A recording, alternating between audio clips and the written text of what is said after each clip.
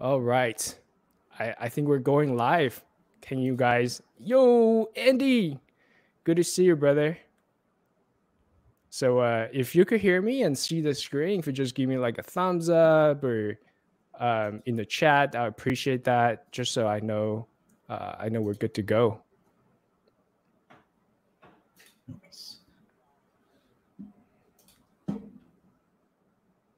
I like the duck logo. He's got his legit headphones on. He's like, yeah, all right. Yeah, exactly. That's the yeah, they have all kinds of like overlays and like assets for you to use. So, oh, dude, Daniel, thank you so much. Hey, thanks for being here. I hope you all feel special because both echoing. Yeah, because this is the very first one, which means like if I stumble and like fall on my face, you guys can all just laugh at me. No problem. Go for it.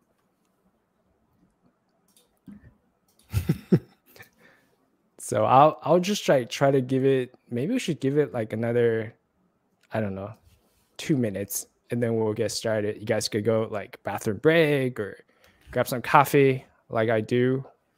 Yeah, just like my like GitHub mug. Just like my camera, dude. Look at.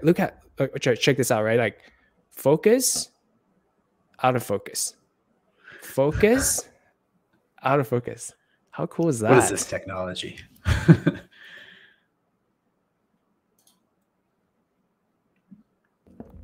Yeah, I tried a few different cameras, and this worked out the best. So I'm feeling like mine is too close to my face. It's a very big face.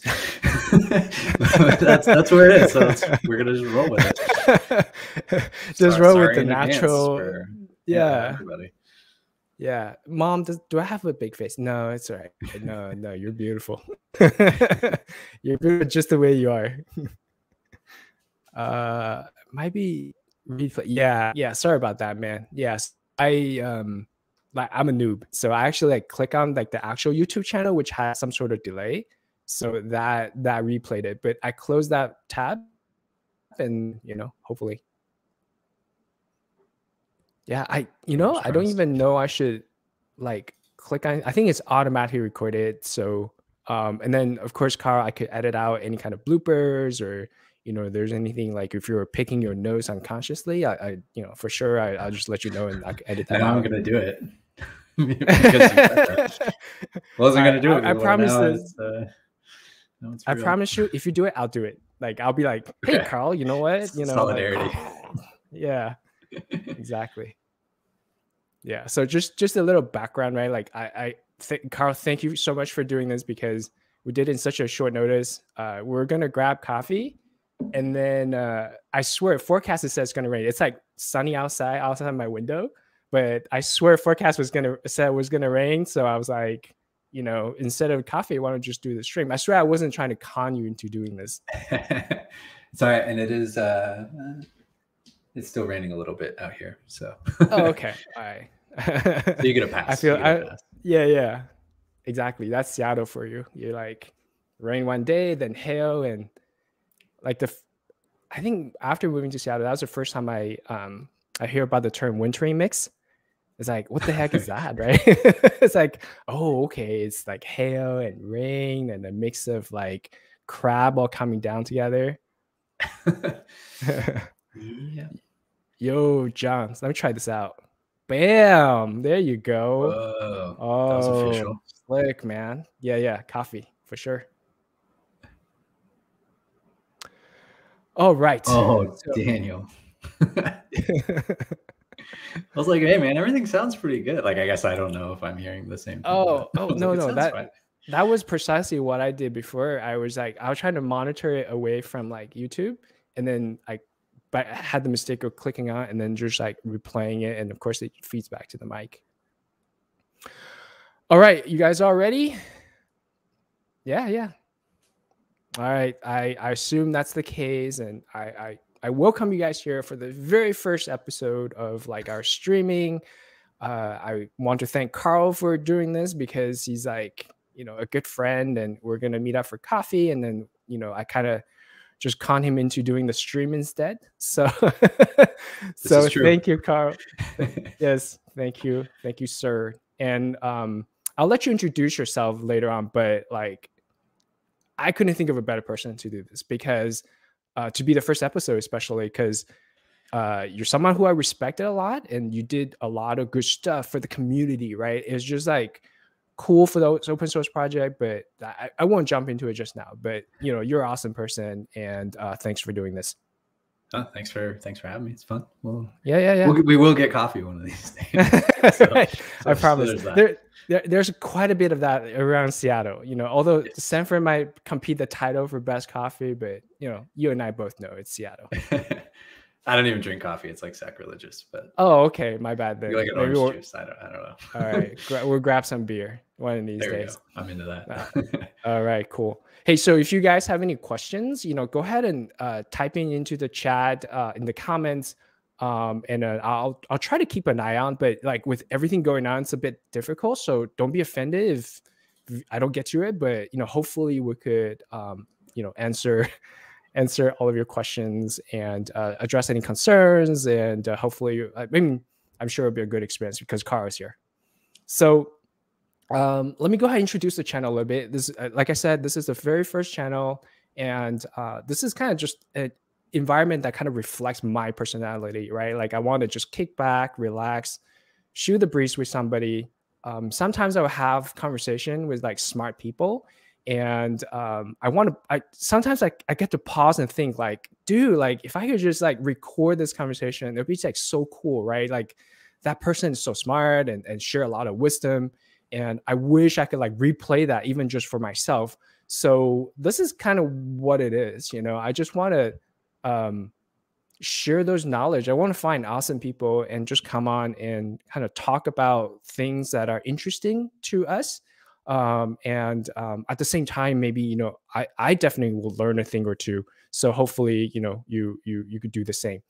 So that's what it is. And I'll go ahead and introduce myself first, and then, you know, I'll give Carl the mic.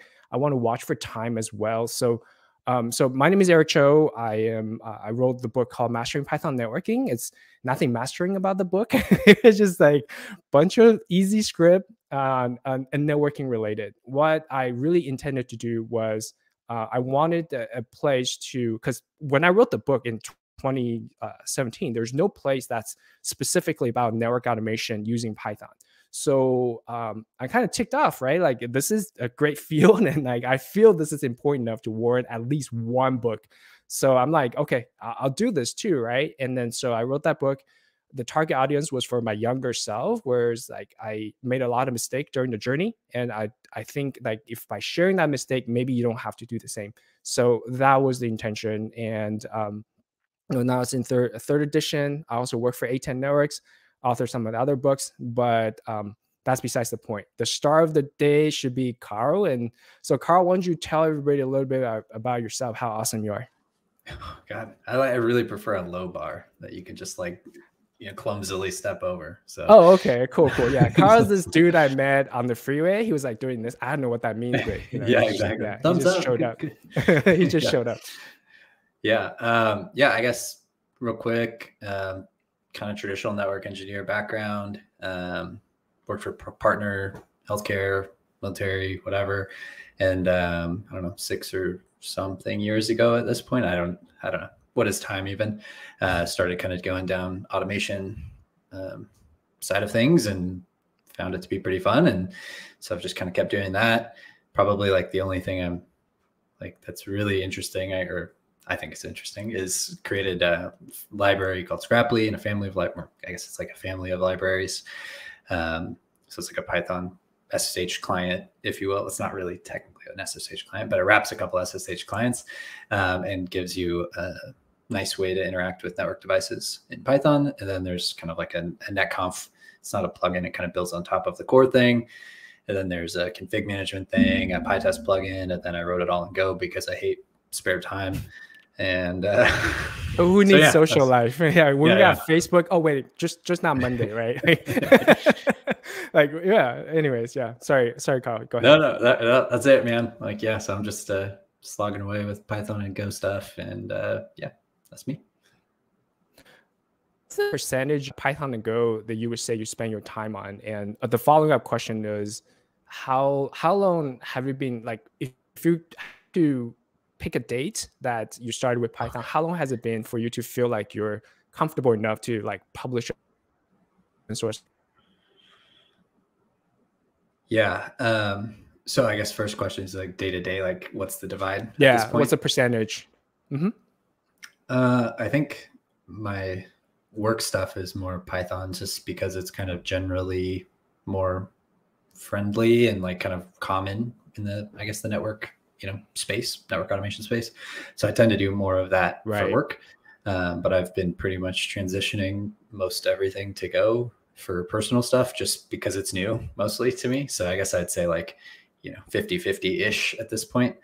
Um, and then, yeah, I guess it's been like maybe about 6 years since I started kind of like, I'd maybe dabbled with like a, hello world kind of thing here or there, but then started kind of going hard at that point. So, Yeah. Do you want to, you don't have to disclose this, but like share kind of your day to day, what kind of network engineer do you do, right? Because enterprise is very different than service provider, than public cloud and all of that, right? yeah. So, yeah, that's a really super good point. I've been bouncing around like a crazy person as I do. So, last couple of jobs were all service provider centric, Packet Fabric and Twitch. So, doing a little bit of stuff there, but some really cool stuff. Like Packet Fabric has a pretty cool like back end tech stack, and there's some really smart people there. So that was really cool.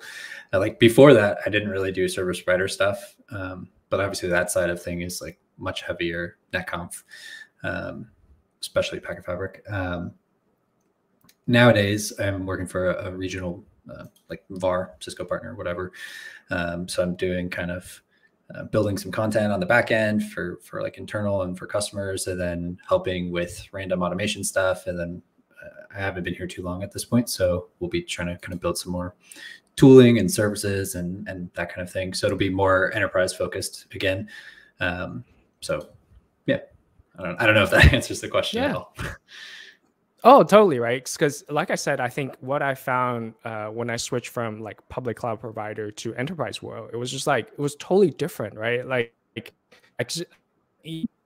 for better terms, I was in a bubble, and I never have to deal with like Active Directory. I don't deal with email servers or SAN. That was the biggest thing. It's like they had like this crazy amount of sand, and like with the amount of disk they have, it's like yeah you like 0.0 3% of default rate, but if you're having this, that's like one disk failure of every week, and you just don't know which one, right? Like you take your pick.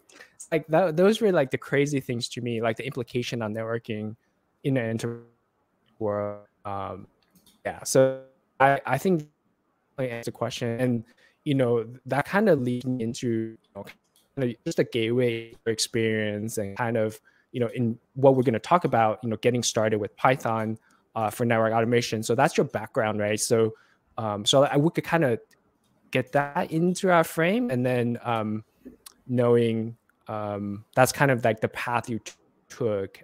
Me, right? Like everybody's shaped by their experience, so I think that's kind of important and interesting. Um, being a noob, I thought we would start out with just like, what's the news that caught your eye to begin with? And I'll begin. There's like the news that this little like face or something, like I don't even know what they are. No, it's Facebook, right? Facebook went down a couple of days ago, and I was um, anything about it, right? Because everybody here understands that, and however it interests you, you could go as far as to that. But um, what I think is important is that, like we've all been there. I saw some, a bit toxicity around that whole incident. Um, I just want to kind of give my opinion, right? I think there's no need for that. I myself have caused huge outages in terms of monitoring value for the company I was working for.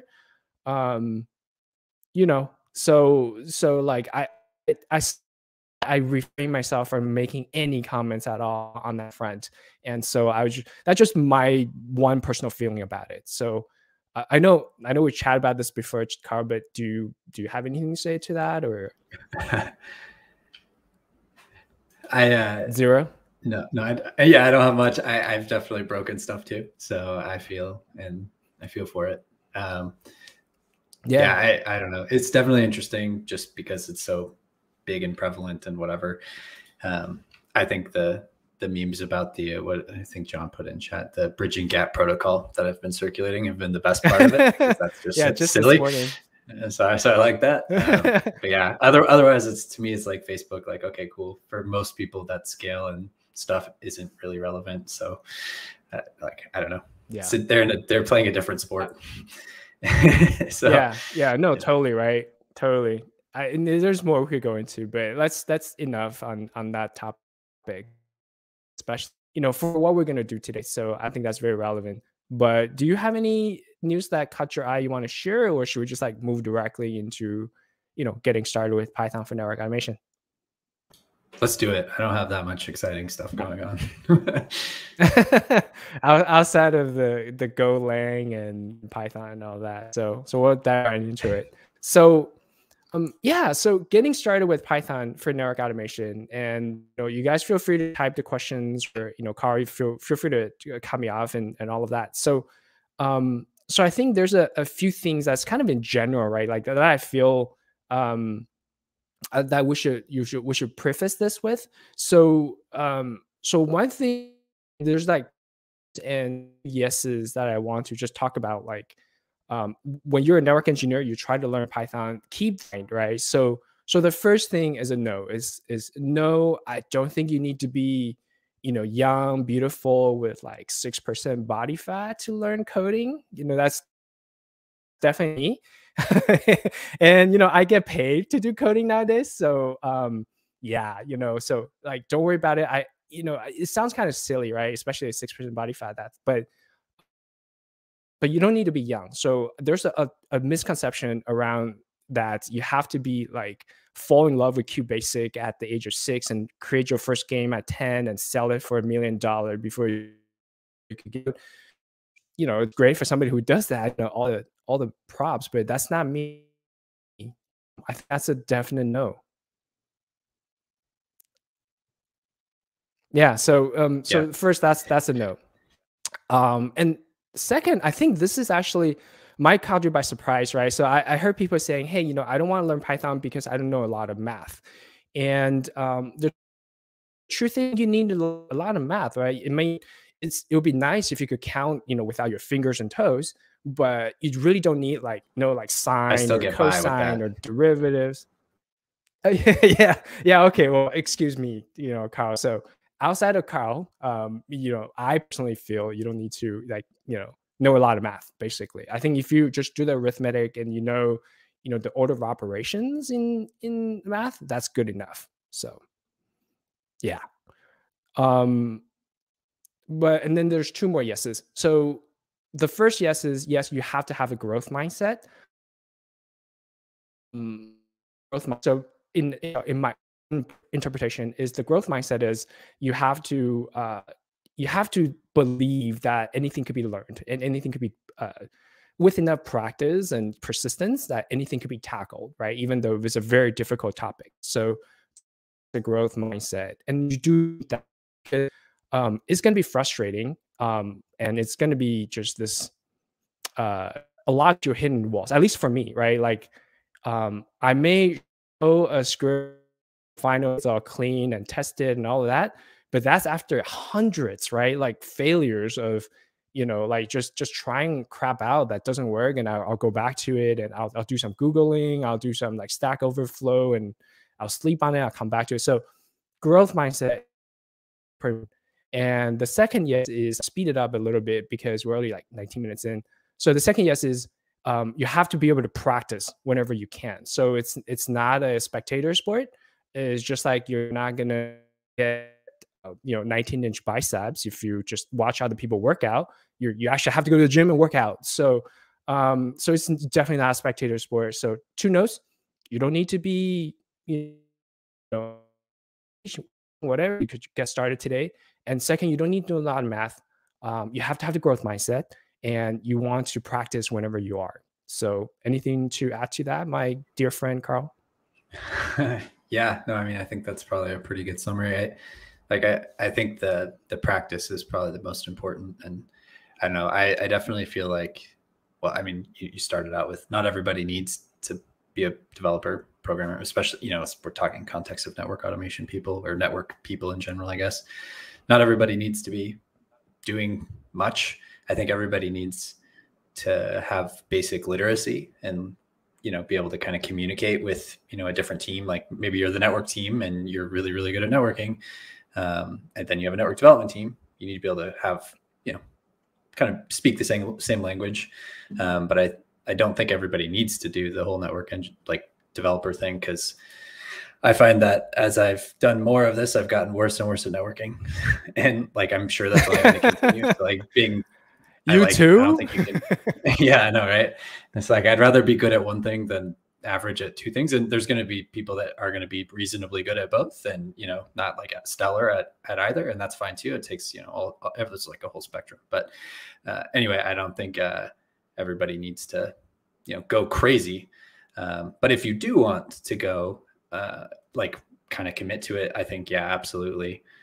Having tasks to solve and doing it all the time is the only way. Like that's part of why I've kind of jumped around jobs a lot, is trying to get to the next challenge and grow and kind of go down that path, like further away from networking and more toward the other thing. And so it took kind of sometimes moving around and whatever. But yeah, like you're never going to figure it out if you don't do it all the time. So Yeah, yeah, I would nicely put, man. Yeah, totally. So, okay, so let's go on to the resources. I'm going to share my screen because some of these resources, it's probably easier. Oh, sorry. Some of these that was better. resources I are could drink easier water in to peace talk that about. way. Dude, you're not off the hook that quickly. No, so some of these resources, I'm gonna switch this. And so some of these resources, I made a few assumptions. So first, the assumption that I have, because I want to talk about these a little bit, because I want to assume that you're already a network engineer, that you already know network engineering. So you're a network engineer crossing over to do a little bit of automation to development, as opposed to the other way around, right? As opposed to a developer who wants to learn about network engineering, that's a totally different topic. So I assume you already know what a config to was, or configure in some other languages, or like edit versus interface, whatever, right? But you get my drift. So you're a network engineer, you come up with maybe the CLI way, or certification. That's all. And then you want to, these are the courses that I pick. And also I only pick material that have actually gone through myself. So there's a lot of newer resources that I have not gone through. So it doesn't mean they're bad or they're not fantastic. It's just I haven't gone through it myself, right? So I couldn't really put that out there. I have to gone through it, and when I was learning, you could probably call me like the Learn Python crash dummy or something, because I would just grab all the resources out there, right? Like if somebody said this was like semi decent, I'll be like, boom, I'll buy it and I'll read it. I have exposure, and these are the resources I have personally gone through and really like. And also, I kind of err on the side of being free and widely available. So I've also gone through like University of Washington's extension program, but that's not free and that's certainly not available to everybody. So that I just have to leave out on the table. But these resources are, generally free, low cost, affordable, and so those are kind of my criteria. And I think the biggest thing is a lot of new resources out great. I just haven't gone through them myself, so no knock on them. So yeah, cool. So let me go ahead and do this. So the first resource that I have in mind is just a Python tutorial, man. Like, did you know there's on a free Python tutorial for beginners? So they have all these like loops or variables and statements, and they're organized nicely into different sections. I have to say, like, it's kind of dry to read through them, but you can't beat like the official documentation, right? Like a lot of people put a lot of good thoughts into it, and you could also like change your version.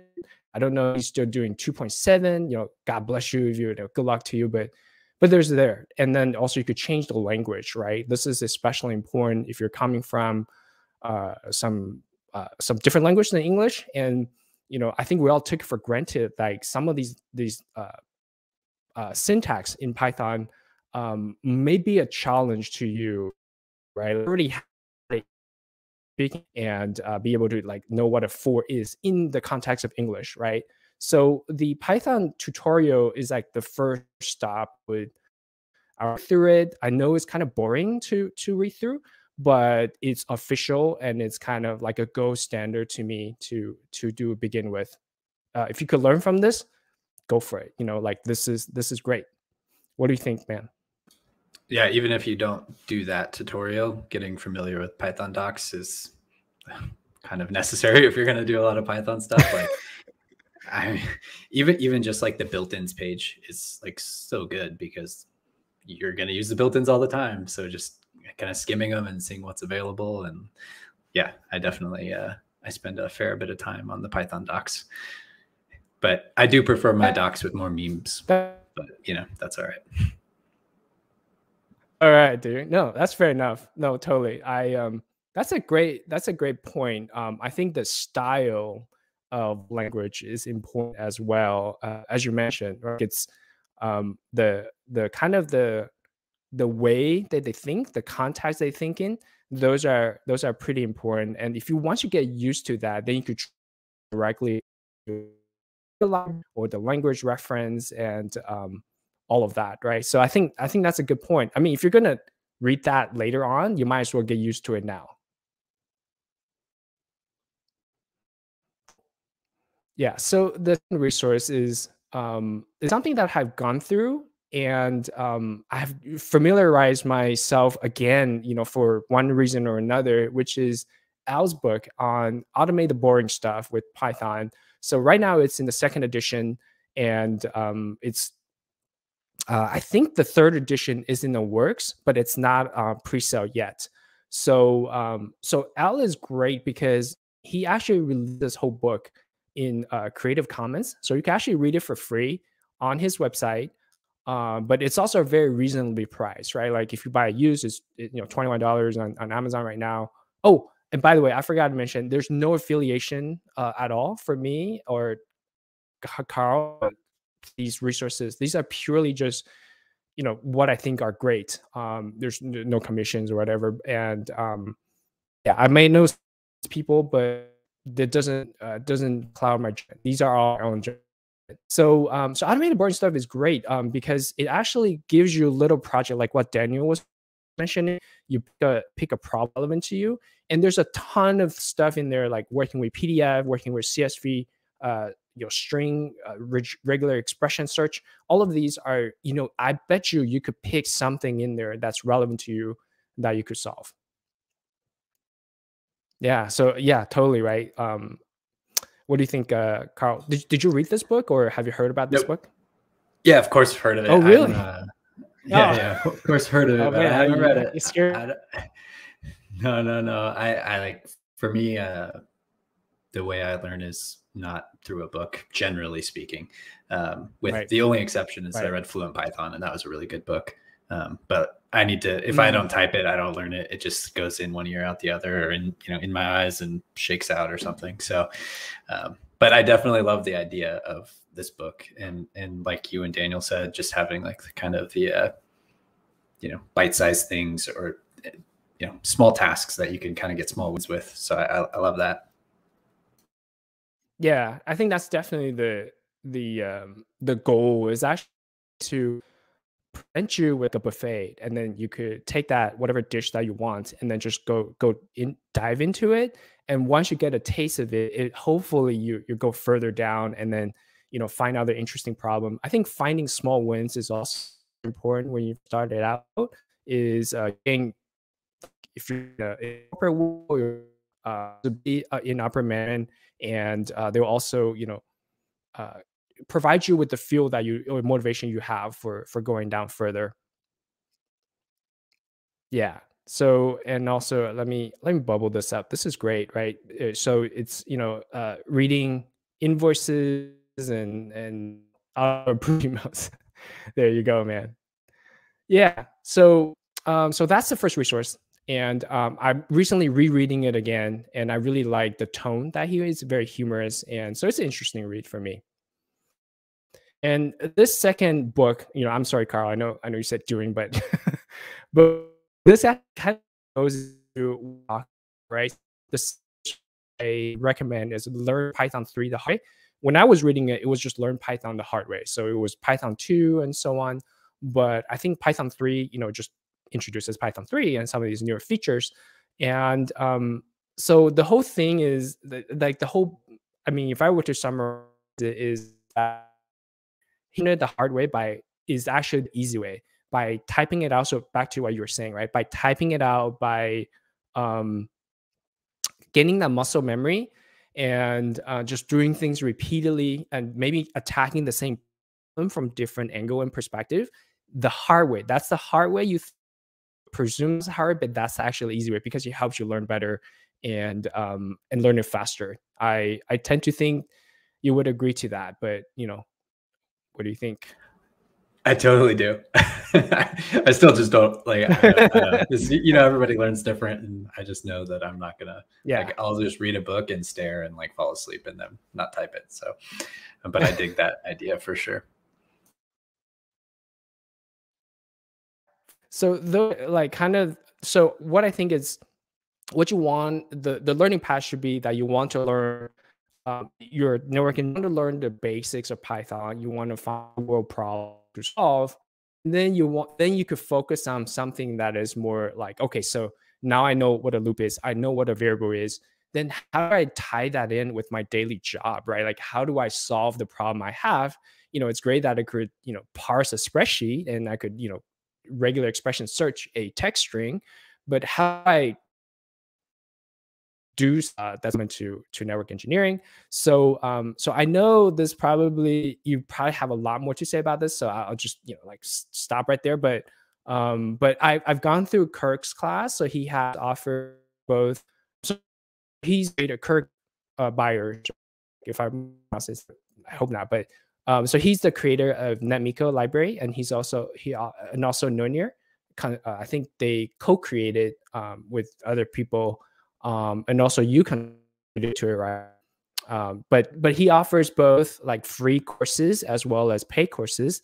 I've gone through both, and um, I really like both. I learned a lot from both, and I think it's well worth the money, even the paid course. But what do you think of that? Yeah. Kirk is a saint. He's like he very clear, very easygoing. So like, yeah, if you're gonna learn Python from somebody, and like he's got a background of networking like us, so he's definitely a good guy to learn from. And actually, I think I was in like the very first free Python for network engineers course he did.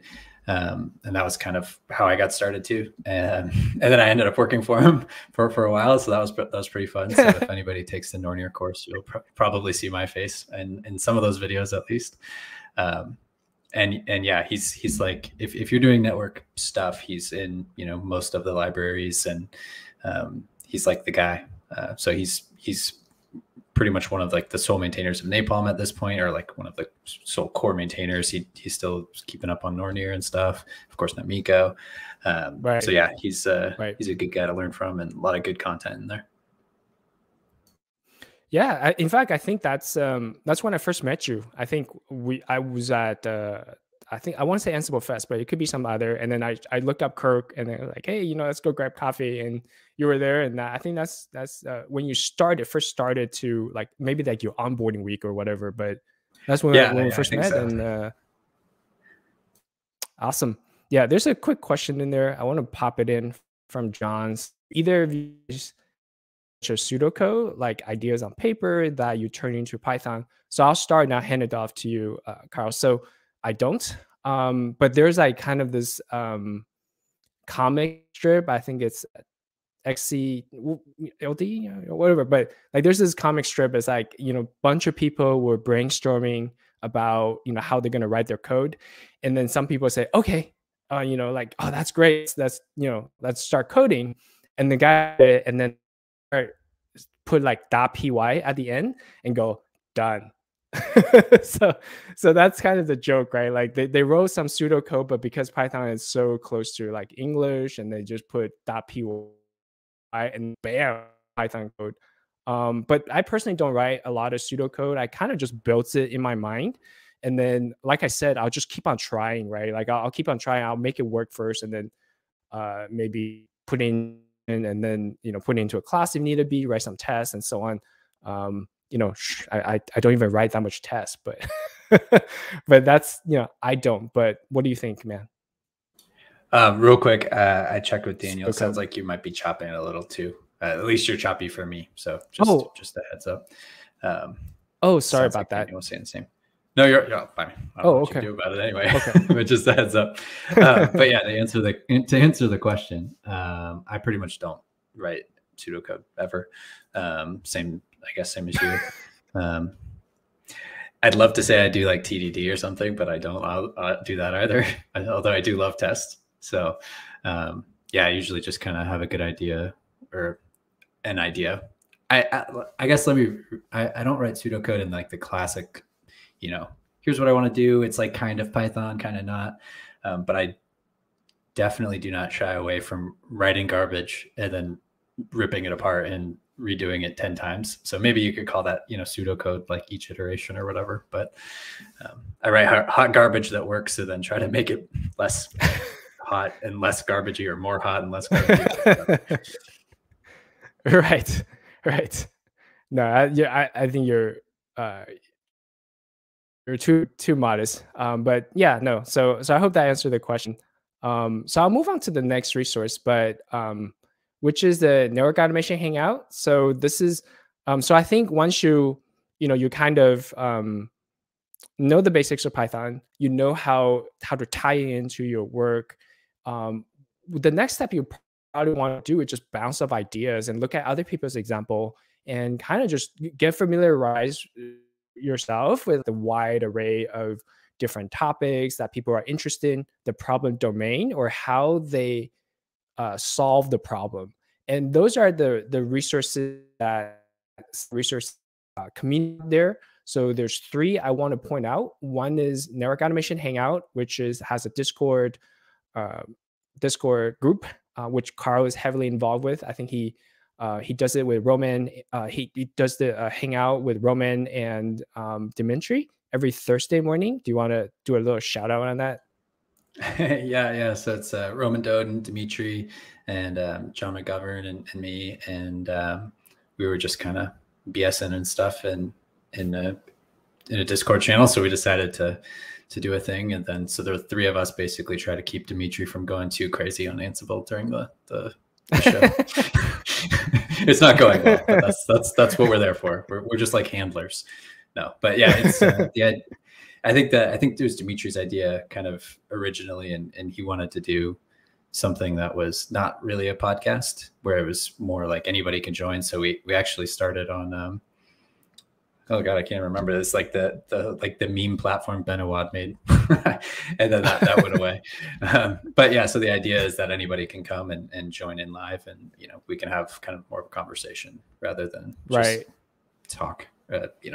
Two people or whatever. We can include anybody. So yeah, it's been pretty fun.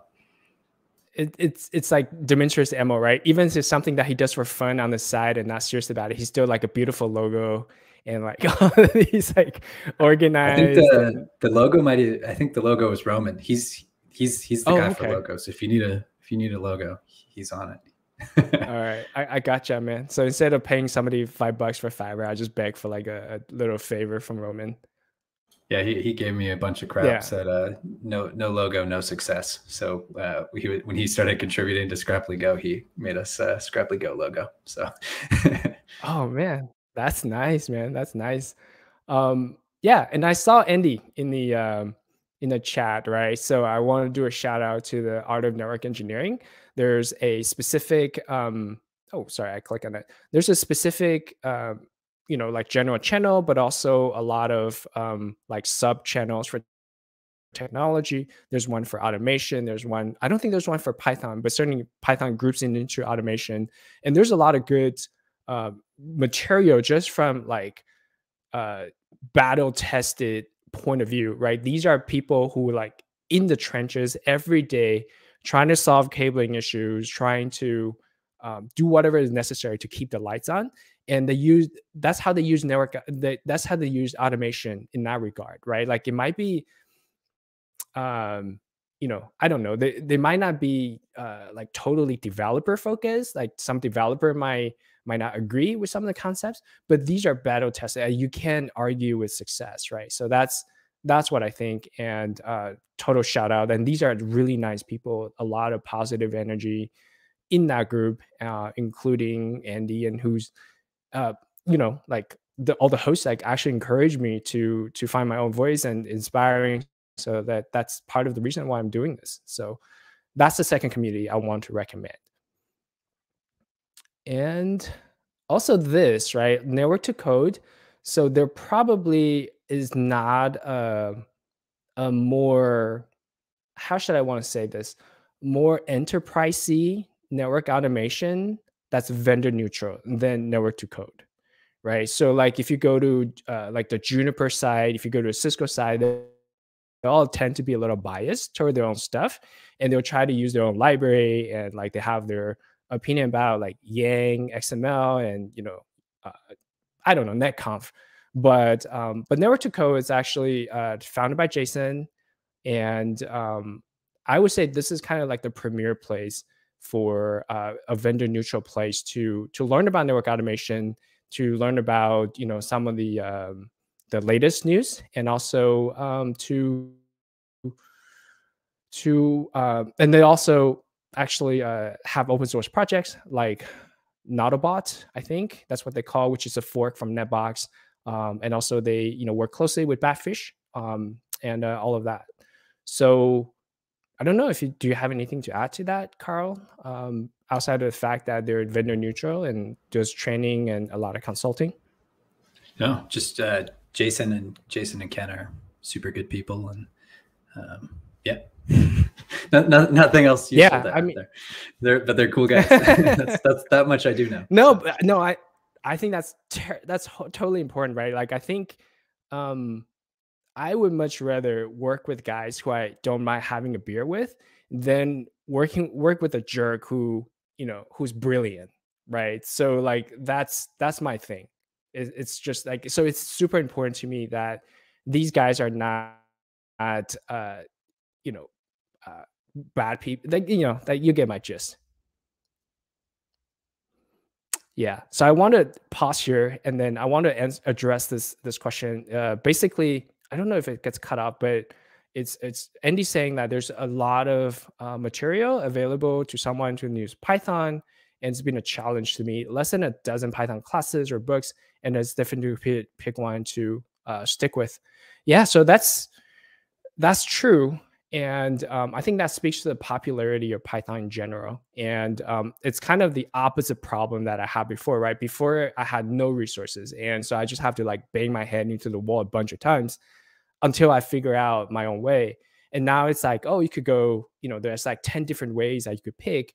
But I think if you see a resource that has a lot of people who's, like the the crowdsourcing of that review, like if there's a dollar review and people are rave about it, then it's worth giving it a shot. It might not be like the perfect resource for you, but you can't go wrong with it, and you just kind of have to stick to one, go through the thing, and then what you like or don't like about it, right? Like you much prefer more hands-on experience, or you much prefer like more in-depth, or you much prefer more width or more relevance. But you just have to, I think, to begin with, you have to pick one and just follow through with it, and then from there, that's a good jumping stone to the next step, whether it's solving real problem, maybe you want to go into web development, data science, whatever.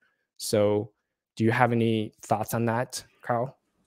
I think you said smashing your head into a keyboard, and that's the only way I learned. So like the amount of resources is great, but like I said, I don't really read any of the Python books or anything like that. I don't really consume any of the training content other than when I was really starting with Kirk stuff.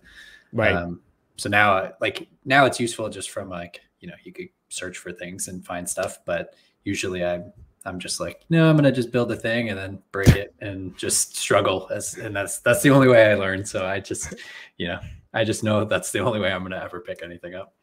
Right, right. So I would say I'd probably do half and half. Like I would read the book and then I would go practice. I'll come back to it. Um, I think it's so another area that is really interesting to me is how we learn, right? So like um, they talk about the deliberate practice, which is like you stretch to the max of your domain and just a little bit more.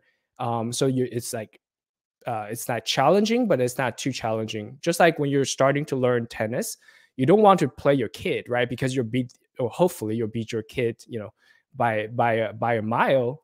But you don't want to, start practicing with Serena Williams either, because you just feel like you'll never get there and you're just not good enough. Like you start questioning your life choices, right? But but what you want is to play with your brother maybe, or somebody who's within your range, like if you try really hard you'll be able to beat him. So that motivates you to practice. And I'll give one more example and I'll shut up about it. It's Michael Jordan, right? Like when he was growing up, he was talking about all he wanted to do was beat his brother. So he was the younger one and his older brother is always beating him, but he was close, right? Like if I just shoot, 10 more free throws every day, or practice, my defensive stand, 10 more minutes every day, I'll be able to beat him.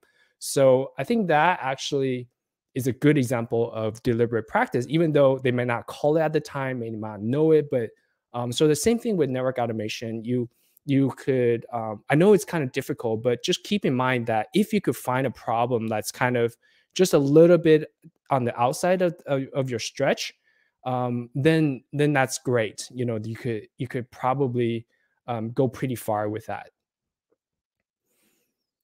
Okay, cool. So those are the communities, and I know um, Carl might like the next three because I'm going to talk about books again. I don't know if you guys get a theme. I'm just a bookworm, man. Like I love books. I love writing. There's just something about it. I know, people might say, okay, boomer, but but anyways, so these are the three books that I find that are interesting. So first is by Jason, who's a co-author by Jason, but I know he's kind of the main author for starting this project and working with O'Reilly. Since I was the tech reviewer for the first half of this book, so I know he invested a lot of time, as well as Scott and Matt. So network programmability automation, this is very network engineering focused, and also it also covers like a wide array of topics like Git, DevOps, Linux. So I have read through this book and I would highly recommend it. The second book is, my book. I hope, like I said, like it's all about disclosing the mistakes and, how not to make mistakes. So, the crash dummy of learning Python has spoken, and I put the experience down for this book, and hopefully it will help somebody. And bam, John, dude, I actually haven't read through the whole book, but I just from the work that you've done and that John's done, and all the involvement that he has shown in the community, I feel I'm confident about this book and being relevant and being useful to you. So, and there's two more resources I want to talk about before we wrap up. I know we're 10 minutes from the hour mark. So this is my good friend Michael Kennedy, and he does the Talk Python training. I've gone through a bunch of his trainings. They're excellent. They're always up to date, and he's very approachable. So and also I think one thing that would help is also he does the Talk Python podcast, right? So he is very involved in the community. There were times that I would pick up stuff from him that I don't even know was available. So, for example, when I was at my 2 jobs ago, I was struggling to justify some of the costs of taking, Python trainings and all of that. And then I heard about, um, like some of the like the new particles at um, what is that? Boson. Anyways, Oh, so like the CERN stuff that they talked about on the podcast. yeah, Yeah. So exactly. there's a lot So of really cool stuff on that yeah, podcast. for sure, right? So I actually like copy and paste the link to that episode, and I'm like, do if because the question they had was there's real programming languages like C's and C and C# and Java or C++, then why don't you go learn those instead of learning Python? And I would just like throw that, well, not literally, but like kind of digitally throw that on his desk and go, if it's good enough to discover a new particle, if Python's good enough to do that, it's good enough for our projects, right?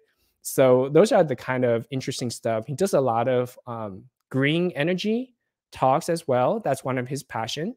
And it's very relevant. I learned a lot of new stuff like HTMX that I first learned about it on his show and so on. So this is a great resource just in general, maybe not network automation, but just in general. But for speaking from personal experience, I have picked up stuff that are useful for my daily job. So I take it that you listen to the podcast as well, Carl. Yeah, definitely. Yeah, both this and Python Bytes are definitely in my subscriptions as well, and I definitely enjoy them. Enjoy them both. There's always, even if it's not directly relevant, there's like conversations are almost always interesting, or they're always interesting, even if they're not relevant. So yeah, definitely good stuff. Right. Yeah. So Python Bytes, so Michael co-hosted with Brian Aiken. Did I did I remember that right? Yeah, Brian Ocken, I think. Oh, Yep. Aachen. I'm sorry. Yeah. Sorry, Brian, if you're listening. We'll edit that out. You're in trouble. You're in trouble now. Yeah. I'm sorry. But yeah. So Brian's the author of PyTest, and I bought and read his book even before I met him. So he's a cool guy. And both of them actually, it's kind of so Talk Python is kind of like a weekly episode where they interview, people in the Python community. And Python Bytes is more like news recap on, this was a new framework, Django 3.10 just came out, or Django 4 came out, or whatnot, kind of news related. So this is a great resource. Just so I think this is kind of mirrors my own journey, right? So I want to learn about the Python basics. Then I want to learn about how to apply it into my daily job. Then I want to get involved with the community and in the network engineering community and think about the wide array of topics I could problems I could solve. And then I want to branch out and into like the Python community in general. And so that's kind of like toward the end where we're just branching out into the Python community, starting with Talk Python, and of course like what Daniel was saying, the real Python is kind of um, become this go-to place. I know Dan does a lot of stuff that are SEO driven, but boy, like if you search a Python issue like async.io tutorial or like what's new in Python 3.10, like chances are the first 3 links that you will see are from real Python. So they have a lot of learn Python tutorials, and of course, as Daniel was mentioning, the podcast is really good too. It's not hosted by Dan, I don't think, but it's someone from the real Python team. Which if you talk to him, like they really vet it out. Like they really take care of the quality. They really work on having the top notch material, and it shows in the amount of growth that they've had, right? So for background purposes, real Python was not founded by Dan, but he purchased the domain and he kind of grew this and into Multitude. So when I saw him in person in I want to say Pi Cascade 2020, that was before like everything was locked down. He told me like the daily average was already over 1 million. So which is crazy, right? So this is really good, place and resource paid my own. Like, there's no sponsor and there's no like, you're my friends, I give it to you for free. I happily pay for these because these are worth my dollar, and I think these are the material. Sorry, Carl. So do you have anything to add about either real Python or anything else on the resource? Anything I missed? Like, feel free to put into the chat, or any kind of feedback or any questions. So we're 5 minutes at the hour mark, but those said, go. Yeah. So yeah, no, I think real Python's really good. It's very dense, which is really good and also really bad for me sometimes because my attention span is not is not good enough for that. I think the only thing else I would say, and I don't know where in the journey or whatever you want to say this kind of fits in, but starting to look at source code for projects you use is like super ridiculously critical. So like if you use Netmiko or Scrapli or Nornir or whatever, like one, it's just at some point, if you're going to use it and put it into production, you should at least have a reasonable idea how things are working. You don't need to know every little bit, but I think it's really valuable. And then two, it's a really good way to learn and just see how other people do it, and just kind of see. There's obviously people have their own style and like flow or how they want to structure things or whatever, and so there's a lot of good stuff you can learn from that. Yeah, I would second that. And here's a great source code that you could look at, which I don't know about library. that. Yeah, like some used by 81 people and have over 300 stars. And yeah, man, go look at this. Submit a pull request. I would encourage you to open issue. No, but that's a great point. I was a pretty good user of Ansible up to a certain point, but until I write modules, right? Like, so I wrote a module for A10, which is my employer, and then I really understood, kind of their workflow, kind of the library, and they have good documentation. So that's a great point about looking at people's code and be opening issues or pull requests, and think about these people are for the most part doing it out of love and for free, probably. I mean, even if they're sponsored, probably just peanuts, not remotely justify the amount of time they put in, right? So I think that's a fantastic point. Thanks for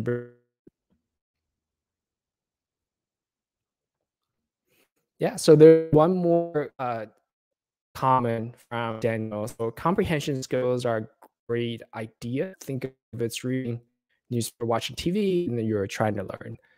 Yeah, point too, Daniel. I think sometimes people make coding out to be like some mysterious beast that that they don't they treat it as some kind of mystery that they cannot solve. But if you just think of it as a like the translators, they translate thoughts and ideas into a language that computer could understand, right? And there's no shame in not knowing that language for sure. Just like I don't speak like Spanish or French, like it doesn't make me a bad person. But I'm willing to learn, and with you know deliberate practice, then I could definitely learn, and with enough. I think that's the same thing, like comprehension, and like you mentioned, and just kind of treat it as just another skill that you could master with enough practice. So just so in summary, right? Like, so I think these resources are what I found most my own path. You want to start with something that's free, ideally. Maybe the Python tutorial on PSF sites. You want to learn the basics of Python. There are a few like general basics of Python. Learn Python the way, boring stuff, and then you want to find relevance within Python to network engineering. So that's, maybe my book, maybe, Jason's book, maybe John's book. And then you could probably, you don't have to do it. They could be done parallel. You don't have to do it sequentially. Join the find the people, really find motivation within yourself, and then you could actually, if you want, move to like the Python community where there's just a whole world out there for you to explore. So anyway, we're approaching the hour, and I want to thank you for really appreciate it. I hope this was useful to you. And you could follow me on social media at Twitter at ERICCHOU. And John, where can people find you? What's the best way to, kind of collaborate with Scrapli, buy beer? Like, how can I do that? I don't have sponsors enabled, and I refuse to, because it's open source, and like, I don't know, it just feels dirty to ask, normal people to sponsor. I don't know, it just feels dirty to me, so I'm not into that. But yeah, okay.